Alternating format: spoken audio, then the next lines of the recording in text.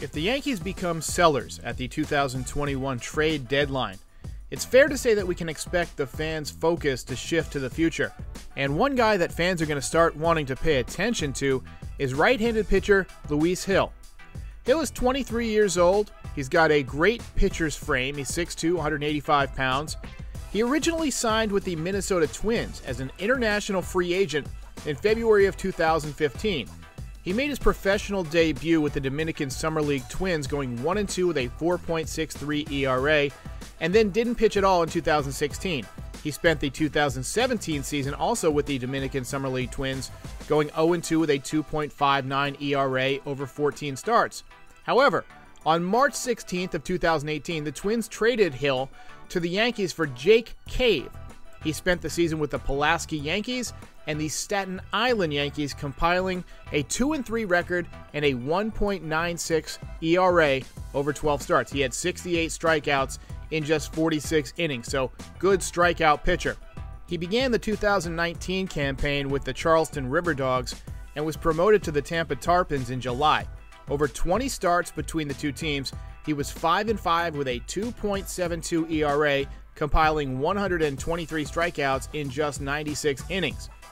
After missing the 2020 season because of the pandemic, Gil has burst out of the gates in 2021 and has already been promoted from AA to AAA and is now just one step away from the major leagues. He began at AA Somerset. He made 7 starts and posted an impressive 2.64 ERA with 50 strikeouts in 30 innings. That's a credit to his great stuff. He's got an upper 90s fastball that can sometimes hit triple digits. In AAA, things have not been quite as easy so far.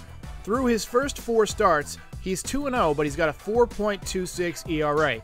He has 22 strikeouts and 15 walks in 19 innings. That's way too many walks for 19 innings, but his strikeouts prove that his stuff plays at AAA.